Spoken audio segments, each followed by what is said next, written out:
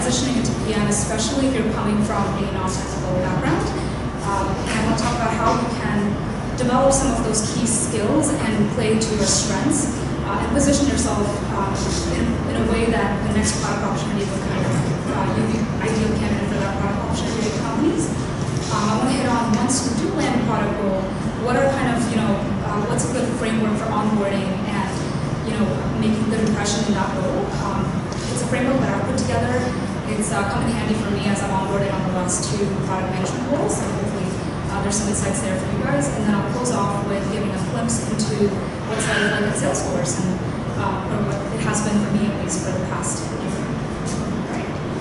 So as I was preparing for this talk, I did a little research and I talked to some of my peers to understand their experience getting into product management as well.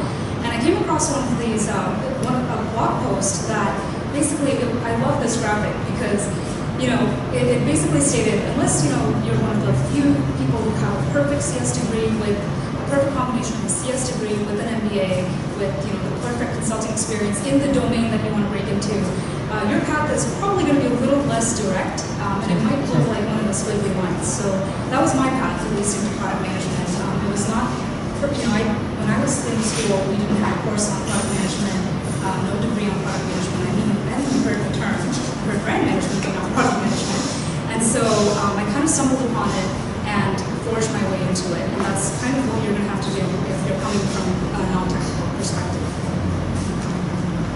So a little bit about my journey. I started off, in my earlier days when I was in middle school, high school, I used to love building websites. I didn't truly love coding necessarily, but I loved building websites and kind of putting content on there. And to do that at the time, there weren't any click tools, so I learned HTML.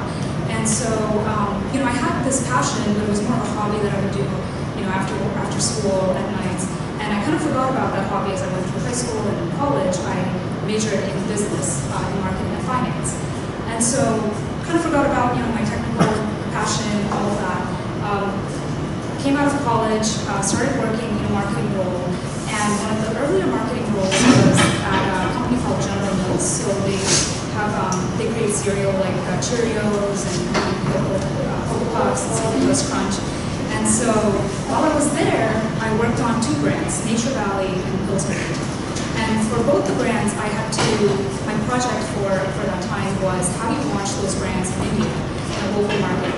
And to do that, we had to do tons of ethnographic research. So I partnered with an agency where we had 12 different customers who were identified.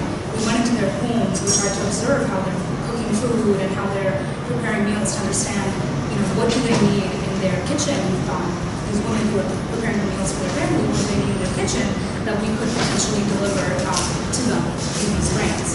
So that really laid the foundation for me in terms of the customer experience and or customer research and how important that is in developing any product or any company that you set out to do. And from there, I kind of came into my first foray into product, which was again very indirect, when I joined Liberty Mutual Insurance here in Boston as a voice of customer analyst.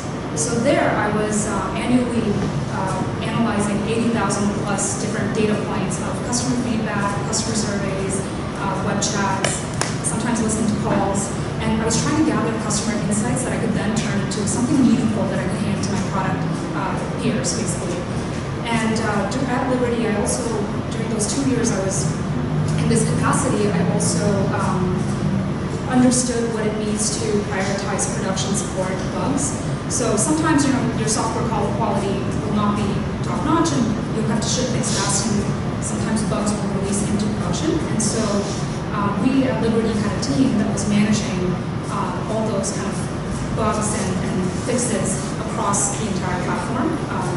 And so my job there was to prioritize, how these things would get fixed and which ones to go first, basically. And so that taught me really well on how to take customer insights, prioritize product ideas, as well as prioritize enhancements, bug fixes, etc. And I did mention at Liberty, I started off as part of their e-commerce team, so they were managing the quoting application, end-to-end quoting application. So if you're trying to get a product quote, you go online, libertymutual.com, you would land So from there, I also managed teams that were focused on the claims portal. So if you happen to have auto claim or a renter's claim, you would submit the claim, and we would kind of build this portal for you where you can check the status of your claim. So those were my earlier product experiences. And what was interesting was, the way I transitioned from a business analyst doing voice customer to product owner was because for 2 years I had already done a lot of the work that PMs usually do. And when Liberty Mutual, which is a company of 55,000 employees, they started on this massive digital transformation, and they started popping up these scrum teams and squad teams. And so they needed PMs to fit those teams and hold those teams. And so they knew I was doing this work for 2 years. It kind of resonated, it kind of worked really well, and it was just kind of an easier transition to move into that product owner capacity. So that's how I got my first opportunity. And so after being at Liberty for 4.5 years, working on the coding and the claims side, I just wanted to kind of try something different, something with greater scale. At Liberty, we had probably 4 million annually in traffic in terms of unique visitors coming to our site. I wanted something a lot more in terms of traffic and volume. So I applied to a couple of different companies and ultimately landed at Salesforce, where I now work on their commerce platform. And we power sites like Adidas, L'Oreal, for example, Sephora. We power their digital experiences online. And we have 600 million users, unique users on our platform. So pretty, went from kind of that small scale to this. And it's a whole different ballgame because now I'm managing a B2B product, which we're selling to businesses. So there's some challenges and some new things that I'm learning along the way, but it's still a lot of fun. All right, so I talked about my journey to product coming from kind of a business angle, business analyst angle, but I asked around, I asked my peers, and some of the common ways or stepping stones that I noticed getting into product were becoming a power user of the tool that you're trying to break into. So, for example, one of my friends loves Spotify. She listens to Spotify day in and day out. She has it on her phone, on her desktop, on her iPad, and anytime they release a new feature, she's kind of one of those power users to know, oh, something is different, something changed. She has a point of view on the tool, and she loves their Discover feature, which basically it creates a new playlist for you every week. And so when you hear her talk about it, she's just so passionate, her face lights up. And though she's not a product, she's actually an artist in New York. I think she would be kind of a great candidate to apply for a role like that because she's already a user. She knows the pain points of the tool. She knows what's working, and she's surrounded by friends who are also using the tools. So that's kind of, I think that's becoming a power user on that tool. The same goes for if you're trying to break into like a B2B space. So you're using things like, or if you want to break into, let's say, Google Analytics or Google AdWords as a tool, become a power user of that, and then find maybe a way to kind of use that to your advantage. Customer support, this is also an area I often see people coming through. So at HubSpot, I remember when I was applying for roles many years ago, coming out of college, HubSpot would hire I think a support engineer or customer support service agents, and they would have them in that role for a year, and then after a year or 2 years, you had the chance to kind of move horizontally to other areas. Again, when you're in customer support, you're dealing with cases every single day. You know what's working for your customers, and by the end of it, you're probably like, hey, I want to go fix this problem that I keep seeing over and over again. So that's a great place to be as well. And then, as I mentioned, my journey was always a customer business analyst, and then solution engineer. So one of my friends at Salesforce, I asked him, how did you break into product? And he said, he did have a semi-technical engineering degree. So he said, I was working as a solution engineer for this product that he was selling. And after just going into multiple sales and trying to sell the product and realizing it and not being able to close the deal, he said, you know what, I'm done. I need to go and fix the problem rather than keep talking about it to customers and trying to find ways around it. So now he's a new product and he's fixing problems. And then I listed a few others because I know there are people who come from other backgrounds like UX research, UI designers. There's also a lot of skills there that you can apply to product management. If you have any specific questions, we can definitely talk at the end or ask at the end. We can dive into those in detail. All right. So before I dive into some skills, so I'm assuming that most people know, kind of what is product management, what's your day-to-day look like. But generally for PM, there aren't any number of set skills. You kind of have to do it all. It's a very difficult job where you're kind of blue. And this framework, it's from Roman Fischler, who's an expert at product management. He has 15 years plus of experience, and he consults a lot of companies and gives a lot of talks on it. So visit his website if you haven't yet. He's great. And he has this framework where, there's so many components that go into product management, and you have this core framework that you are constantly working through. And then you have the supporting teams, that's the purple circle. So you have things like sales and support, project release management, that are going to be supporting your product delivery. So these are all very important, but the four that I find that have helped me, at least in the last 8 years that I've been in product, I'll kind of go through each one, but the first is customer centricity. I've already hit on that through my background with BOC, but I applied to roles at Amazon and Google, and in all the interviews, the first thing they ask you, before you even interview, they ask you, they send you an email with resources, and they ask you to go through the resources. And from Amazon, you have to kind of learn their principle, leadership principles, they call it. The number one leadership principle on that is customer obsession. Everything they do starts with the customer. And that's why they're so successful and they can scale the way they do. And for Google, same thing. They have tenets that they call 10 things that we know to be true, that were, I think, written by the first founders and CEOs. And they've kept those, and they're publicly available, and they ask you to study those. And even for Google, focus on the customer and all else will follow.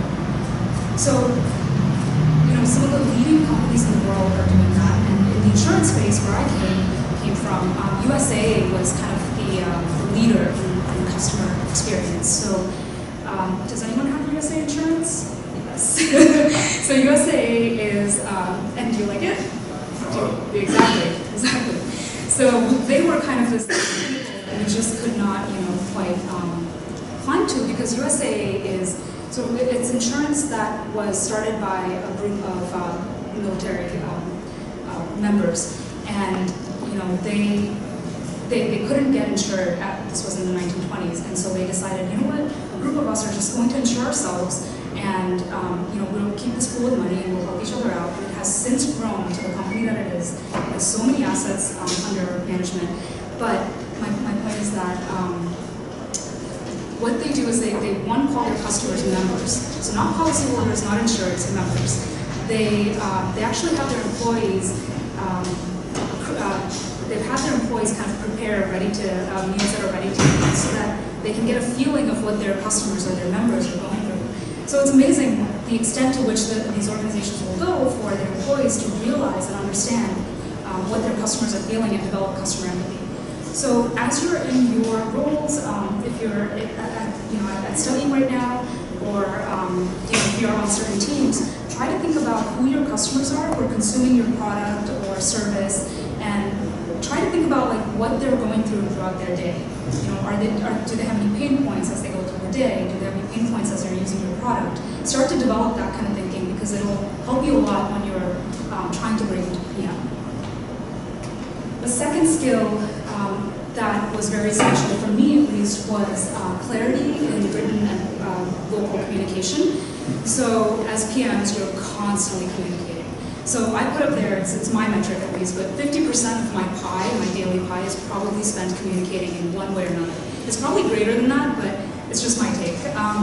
But if I'm not writing an email, I'm usually meeting with my team, my engineering team, trying to communicate a concept to them, or I'm meeting with customers, and that's a different conversation. Or I'm meeting with my stakeholders and trying to say no, but in a polite and firm way, assertive way. So it requires it requires you to be very clear in how you think, how you communicate, and it requires you to take a different communication method for your different audience. And so a few things that helped me. So there's a book called Minto. It's a book called The Pyramid Principle. It's written by Barbara Minto. It was recommended to me by my advisor. And it's helped a lot in terms of just kind of getting clarity and thinking. And one of the best principles, if you can take one thing away from it, is thinking like almost like a tree structure. So you have your point one, and then you kind of have two, like you have sub-points that break out of that point. So to give you an example, Boston's a great city to live. That might be your first point. And so you have a second sub-bullet that says Boston is a great city to live because there are great universities. And then you can further dive down that and talk about things under that. So kind of conceptualizing your idea, your vision that way, and then being able to kind of communicate that through written and verbal communication will be very helpful in, one, saving you time as you communicate with your different stakeholders and just getting your point across correctly. Half the battle is just getting your point across and making sure the other person understood it, especially when you're working with engineering teams. So that book was really helpful for me. And another thing that, it was more of a personal challenge, but I'm very soft-spoken, so I had to kind of, in presentations that I give to customers or at a bigger audience, I've had to train my voice to speak from kind of my dialect, more broadly. And so there are other apps that are out there that can help you train on that.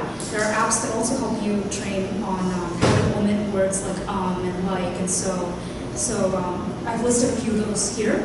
But those are the skills that will help you because I'm not kidding, I mean, communication is like, there's not a day when I'm on, even when I'm working from home, somebody's pinging me in Slack 50 times. So you just have to kind of hone those skills, and it's something I'm learning as well as I go along. Alright, so third skill is, I mentioned this a little bit before, but decision-making and prioritization. I know that's a pretty broad bucket, but that's where my product production support days came into play. And if you're in a support role right now, or if you're in a role where you have a list of things you need to get done, try to find a way to kind of draw the line somehow. And try to think of that list as like, what can I get out? What's my minimal viable product that I need to get out for this project or product to be successful? Draw the line somewhere, force yourself to draw the line. So what helped me was when we had bugs or enhancements, that's where kind of my finance background came handy because we had to do a lot of financial modeling or ROI analysis and weigh the pros and benefits of fixing something versus enhancing something else. Because you have a finite number of resources, right? You have a finite number of team members, and you have to get so much done. So you just constantly have to use data, metrics. That's going to become your best friend. I didn't hit on that as much, but if your product has one key metric, it's usually really a great place to start, and it'll help you and your team stay on track. So I call it kind of my true north metric. At Liberty Mutual, in the quoting side, that was conversion. Someone came into our funnel, we just have to get them through. It was pretty linear, so it was easier to track. We just have to get them to quote, and from quote, we have to get them to bind a policy online. That was our conversion metric. On the claims side, it was a little bit different because we were a cost center. So our metric was cost call deflection. So we want fewer calls coming into our call centers. We want to reduce the average call length into our cost centers. And that was our true north metric. So at Salesforce, we have, again, a lot of metrics, but I'm working on it. I'm trying to get to that. What's my true north metric that I'm going to gather and rally the team around? So as you're thinking about your products, your companies, your teams, start thinking about that, how you can rally your team around that true north metric, and then start showing that at your demos, at your team meetings. Start with that and see how you're doing, measure your team to that. And that will also help you prioritize, make decisions, and it will all get easier once you identify that. All right, and last but not least, passion for technologies. There are so many, an abundance of resources for any framework, any coding language that you want to learn. And so really ask yourself, I think, what products do you kind of gravitate towards in your daily life? Are they business-to-consumer products, or are they software products such as, or rather B2B products like Google Analytics, or even HubSpot CRM if you're using that, So try to think about what excites you, what you gravitate towards. Do you like working on products that are more back-end, that are building an API that you can surface to other companies? And then try to maybe, of course, take classes on it and learn basic coding in that language, because that can kind of get you prepared when the opportunity comes. So some questions I asked earlier in my career, I just kind of listed a few here, but what are your favorite products that you use frequently? Uber, Lyft, Run Number, maybe you're in athletics. What do you like or dislike about them? Are there any pain points that stop you from going further or completing your task as you open that product? And then these two are interesting questions. So many times in interviews, especially for like PM roles, they might ask you, okay, tell me about a product, and then your favorite product, for example, and then they'll ask you to find the pain point, and then you have to solve for the pain point in the interview. So one, you got to be careful what you pick, because you got to kind of know what are the next questions coming, and you got to be able to answer, to think more broadly on, okay, what are my options? How can I solve for this? So, CEO of Google might, or an interviewer at Google might say, hey, the CEO of Google came to you, and he said, how do I improve Google Maps? Could be a broad question like that. And you almost have to think out of the box and say, okay, well, this didn't work for me, and so I'm going to try and solve that. So just kind of think about, generate that passion and think about what are the areas and what are the products that you gravitate towards. So kind of all those were the skills that at least were important for me as I was going through my career. And then what I did was I just kind of tailored my resume to highlight some of those skills. And I remember last year around July, August, September, I started thinking about applying to new roles. September actually started applying to new roles, and I did it in 2 phases. So I had applied to the new roles without making any changes to my resume. I had listed my experience, sent it out, got nothing. And then I read this book. It's called Cracking the PM Interview. I'm sure many of you have probably heard of it or read it before. But there's a whole section on resume editing. And I literally went page by page, and I edited my resume based on that. So there's some great tips in there, like less is more, obviously. Shorter is better in many cases. If you have less than 10 years of experience, there's no reason to have a resume longer than 1 page. 15-second rule. So a lot of times recruiters only have 15 seconds to scan a resume. So you really have to make it pop out, which is why less is more. And you have to prioritize what content you're putting on that 1 page. So some other things that Gail, who wrote the book, she had listed was bullet formats. So instead of writing kind of multiple lines of text, trying to keep 1 line per bullet, and 50% of your bullets should not move to second lines. They should be 1 line. So if you can use that as kind of a framework. And then highlight your accomplishments, not necessarily your responsibilities. I think that's more generic. You can highlight especially metrics and quantitative data. So even if you're working on a small area of a bigger platform or a bigger offering, personally, my opinion would be that, talk about your accomplishments in that area, but highlight how it supports the bigger platform.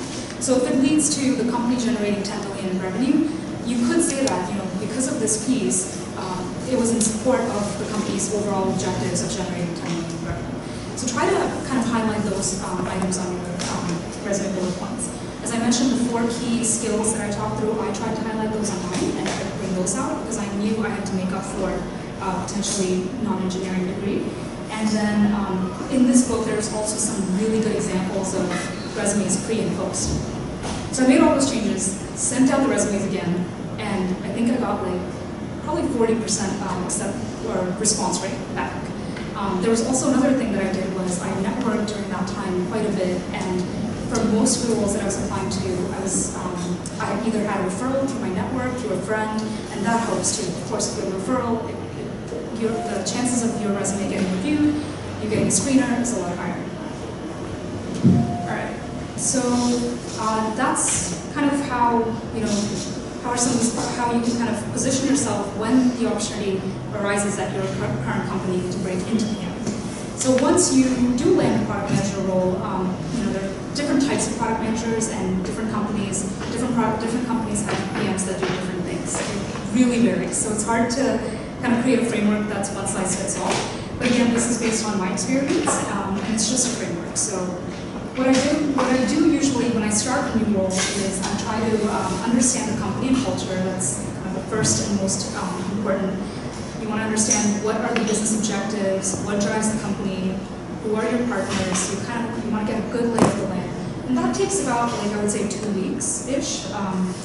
Obviously, try to do the homework even before you start the company, before you accept the offer, because the more prepared you are, the better. And then I'll dive into the product. So, in the case of Liberty Mutual, I was running fake quotes on our development environments to understand what it feels like to quote on our platform. I was submitting fake claims applications and checking fake claim statuses just to see what it would feel like, and putting myself in the customer's shoes. And now at Salesforce, I'm just constantly in our product. It's a B2B offering, so we have merchants who are using our tool. So I'm constantly in there playing around with things, trying to learn things. And it's very, it's a very broad product, meaning it has many different product areas. So that's why I put kind of 1 month, but really depends how long it takes you to onboard on the product. I mean, if it's a broad product, it could take you months, for example. So I hit on in-depth functionality, technical architecture and foundation. It's hard to, it again depends on your product, what your stack is like. So at the very minimum, you should know what are your layers. So do you have a web layer in your product, which most software products do at least? Do you have a database layer? And then what kind of powers the middle tier? Even if you know that at a high level, you're good to go in many of these conversations with engineering teams.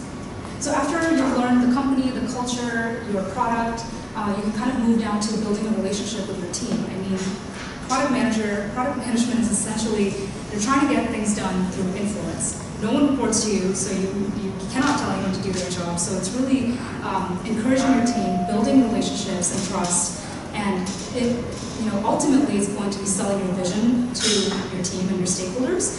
So yeah, so I think that's where I probably invest most of my time, and that's why I put 12 weeks, the whole 90 days. You're constantly building those relationships that are going to last for a very long time. Understand your customers. Again, sometimes you want to understand the product before you go to your customers sometimes, because you want to know what they're experiencing. Sometimes if you immediately start talking to your customers, oftentimes they're power users of your tools, so they might know way more than maybe what you've been exposed to. So you just want to go into it prepared. That's why it's kind of further along, but that's probably the most important part. And then, as I mentioned, identifying your true north metric, and finally, and most importantly, your first 90 days are when you're the most fresh in a company, right? You come in unbiased, and you can develop a point of view on the product, on the company, and so it's a great time to kind of write down, what do you think about it? What do you like? What do you not like? And build a vision even. Like, if a year from now I still own this product, what would I want it to look like? So, just an example: if you were to be a product manager for Lyft and you joined, play with it on the mobile app, play with it, through other means. I think through Slack. I'm not sure if you can order a Lyft, but I know you can order Uber. So play with it from different user interfaces, and then figure out what is your opinion of all that. Do you think Lyft should be integrated with more tools? Is it working as you expected? Do the maps work as you expected? And so you want to generate that point of view, because it's going to help you, and that point of view will also help your company eventually, because you're, again, coming in very unbiased and with a fresh mindset. And the kind of the weeks and the timeline, again, that's what typically I give myself, like 2 weeks here, 12 weeks. That's what I give myself in each of these kind of areas, but it totally varies. All right, so finally, to wrap up, I wanted to talk about Salesforce.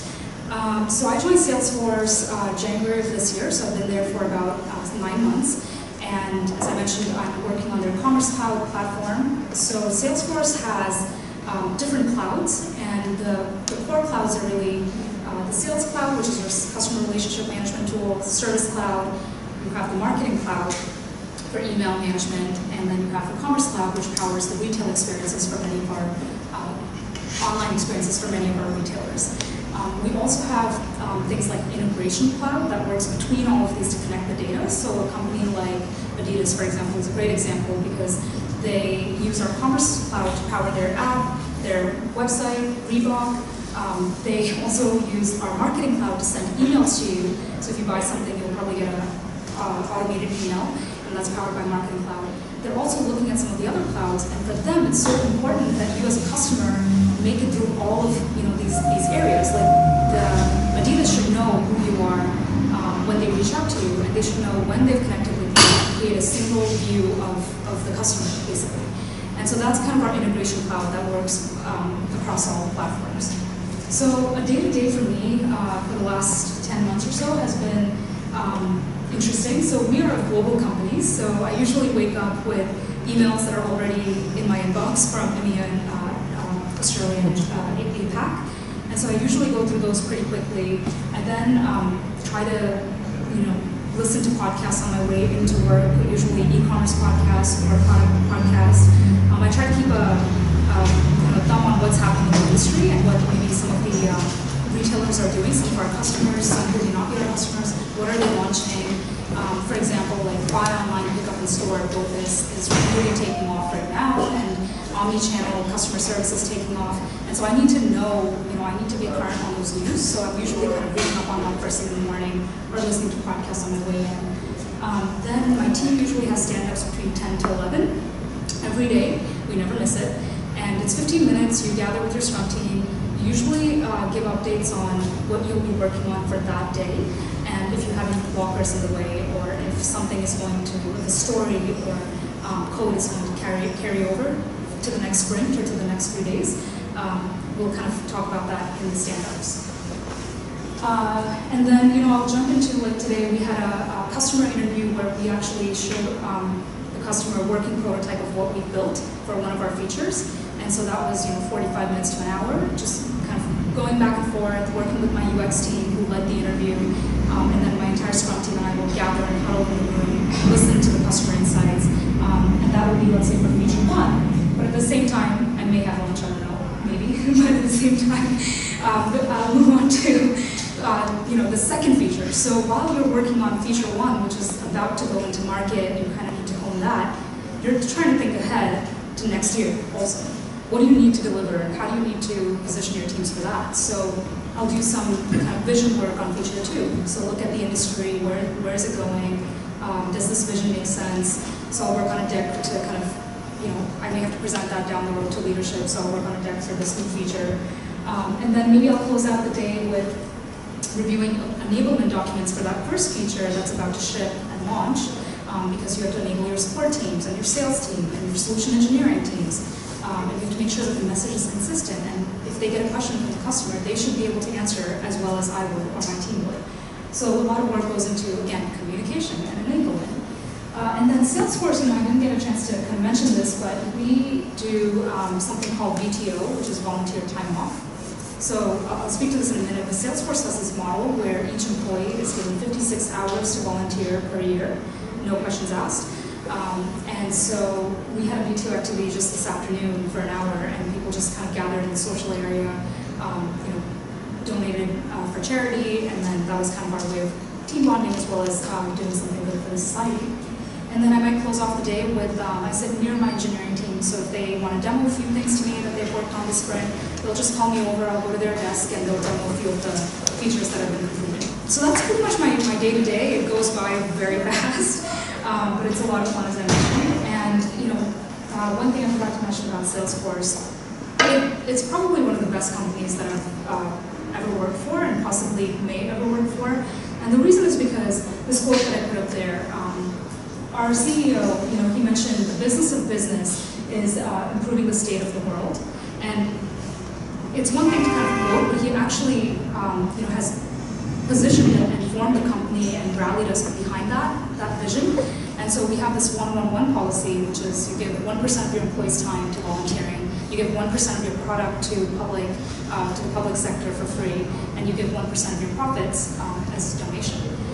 So this is kind of ingrained in our culture, and you'll see it, if you visit any Salesforce office, or if you visit any Salesforce event, Dreamforce is coming up, one of our bigger customer events is coming up, and you'll start hearing about, all the things we do. Our CEO also is big on equality, so you'll hear he takes very bold stances as well on some of the, quality issues that are going on, and it's really amazing. So you get to do great work, and you get to work for a good company. So that's a little bit about Salesforce and my day-to-day. So just to wrap up, I made a list of resources that, again, have helped me throughout my time in product. I hope that some of these will come in handy for you guys as well. And yeah, I think that's all I had to share. So I can open up for questions. If you guys have any questions? Yep. How deep, if you could describe this sort of your day-to-day level into the technical piece? Yep. Right? Like, how much do you, not that you code, but how much do you actually see it? And to sort of what level is it? Kind of layer 2? Is it layer 3? Kind of, you could describe it a little bit. Yeah, absolutely. So I have not coded in this job so far, so that's kind of good news. But you know, there is a level of understanding that you need to have. So in my particular role, at least in the commerce area, we have the tool, we have the database layer, so all of the data is stored in the database layer. We have the application layer, which will have, you know, it'll be written mainly in Java, for example. And then on the top, we'll have the JavaScript layer, right, the front end layer, where your merchants are actually interacting with the tool. So I need to know how those work well enough. I need to know how they interact, where some of the issues might be. Like I know, for example, working for us, the way we've implemented things, working in the JavaScript layer can be difficult. I've come to kind of learn what that means. So if I know that, okay, we have to put this enhancement in, I know that it's not going to be a 2-day turnaround. Whereas in my previous job at Liberty Mutual, we were building things in responsive React components. And so I knew that, okay, these are kind of modular components, so turning something around is like a couple days. So it's more of like having that intuition and gut of knowing when your engineering team tells you, hey, this is going to take a sprint, or it's going to take 2 sprints, you kind of know that, okay, I have enough knowledge that I can trust in that, what's the word, like that estimate, for example, right? Versus just saying, if they say it's going to take 3 months, you're like, okay, but in fact, you know, they're just twiddling their thumbs. So it's more of like, that's where the technical piece comes into play. But all of that can be learned, I think. Right now we're pursuing an area that I don't have that much experience into, microservices. And so I'm just reading up on it. I read books on it, I read blogs on it, I talk to people who've done it. And actually what helps is most engineering teams are very open to helping you kind of learn. So they'll pair program with you as well. So you can literally pull up a chair, sit next to them, and watch as they're going through the code. So day to day, you don't actually, you don't need to be super technical, but it does help to know when you're starting to think about estimation of projects and delivery of projects. Does that help? Yeah, so as I'm hearing it, it's predominantly timeline and the project management piece of the project. Yeah, okay. Yeah, exactly. You were talking earlier about this North Star metric. Can you give an example of one that you use at Salesforce, or even one on your team? Or how do you find it? Yep, so typically in B2B software, I think the most common one will be adoption. So if you roll out a feature, you know, it might be within a big kind of part of a bigger platform, let's say. So you want to know how often people are testing it out in the last, 30 days in the last month. And then you might want to know engagement. So are they coming back and engaging with that? Is that feature sticky enough to bring them back? So those are kind of 2 that I use in my marketing modules, at least. Then there's other things like, I think the true key to metric for us is, are we helping our customers be successful, right? Is Adidas being able to sell more or merchandise more because of the features that we're launching for them? That can be a little bit difficult to get because we don't always have access to their data, right? So right now we're focusing on adoption and engagement as kind of the 2 primary metrics. Yep. Yeah, based on the fact you told about having no authority but you still have influence, like how do you resolve conflicts, especially with the team? Like for example, let's say the UX is conflicting with DevOps, some kind of logic, and you have no authority and they don't want to report to you. How do you resolve scenarios? So there's conflict, but there's also good discourse where they might conflict on ideas, which I actually appreciate in my meetings, because that way, I want people to challenge ideas, each other's ideas in a good way to make the product stronger. So something like that, if we're sitting in for example, that vision piece, right? We're working on this feature too. We're doing a lot of visioning work of here's what the market has, here's our gaps, so let's come up with something. I'll bring in the UX person in that meeting, I'll bring in my engineering team, and they might say, from a tech standpoint, why are we rewriting this? We don't even need to do this. But the UX person might say, this just does not work for our customers.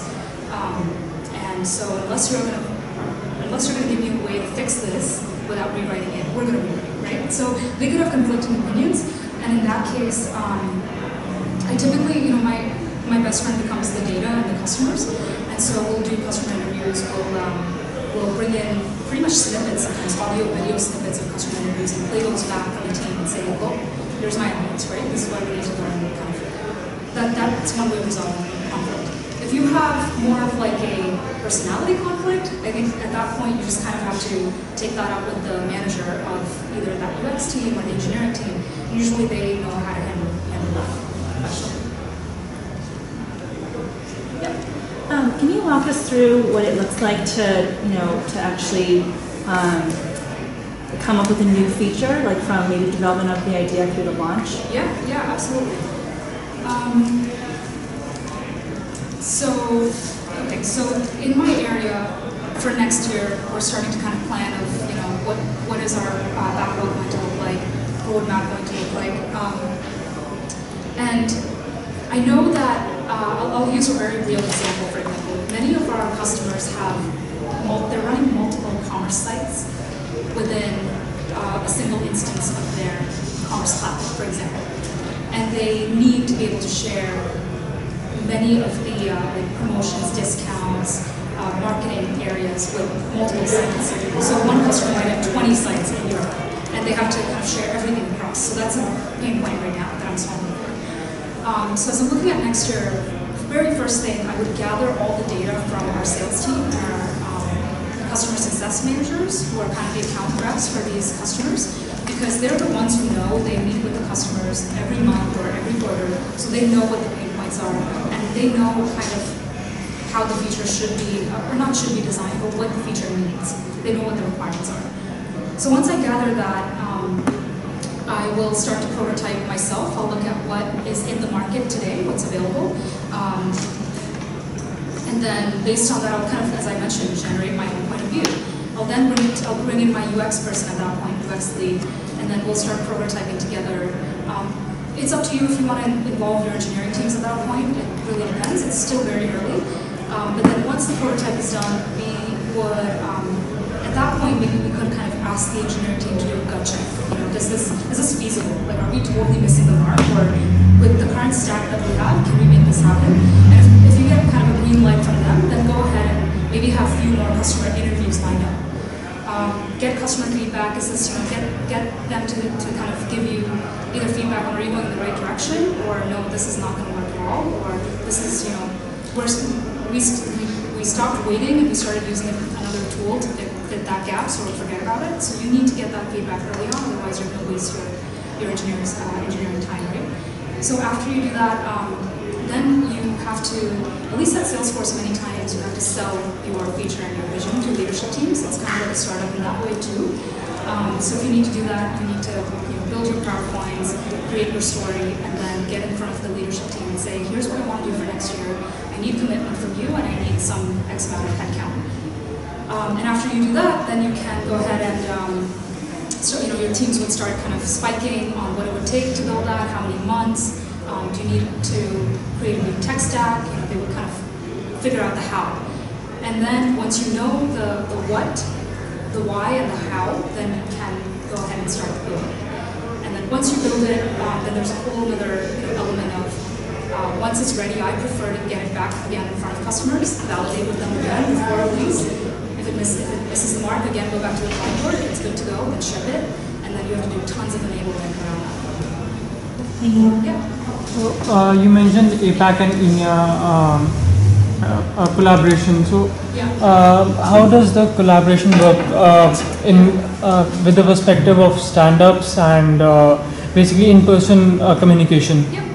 Yeah, so my immediate product Scrum team is based in Burlington with me. Okay. So that is, I've tried different variations of teams. So I've had a team where I was here and they were in Belfast, Northern Ireland.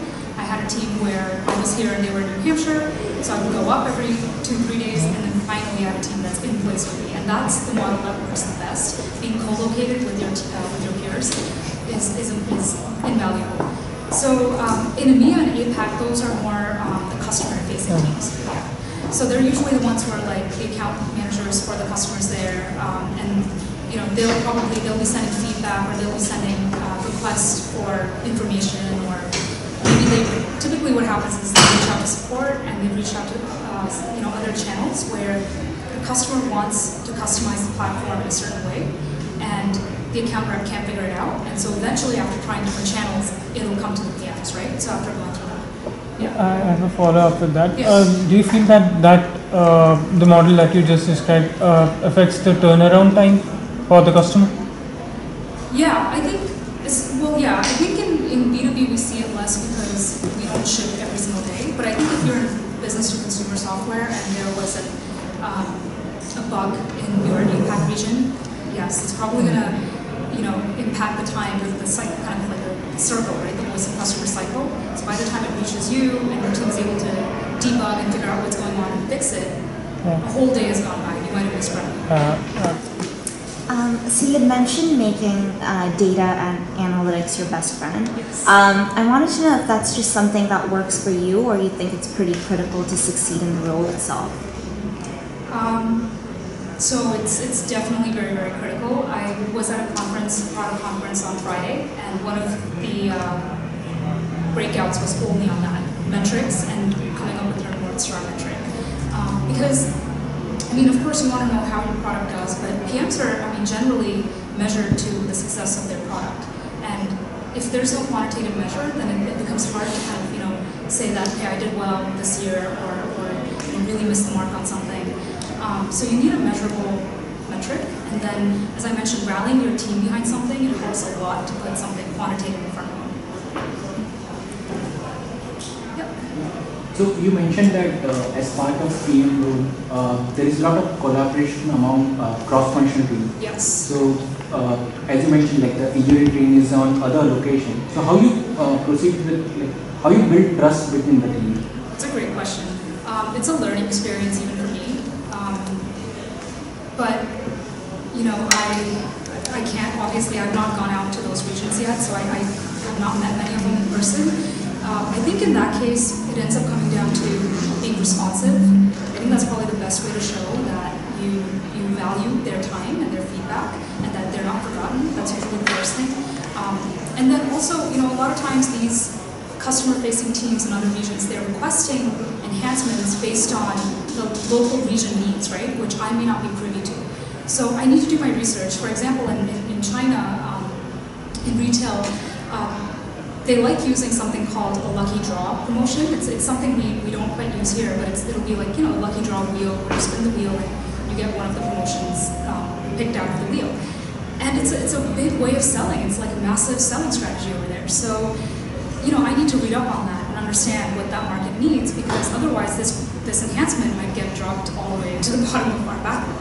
So I think that's another way. When you start delivering, when you start responding, that's probably the best way you can show trust from such a far distance. All right. Well, thank you everyone, and best of luck in your journeys in pursuit of the product management.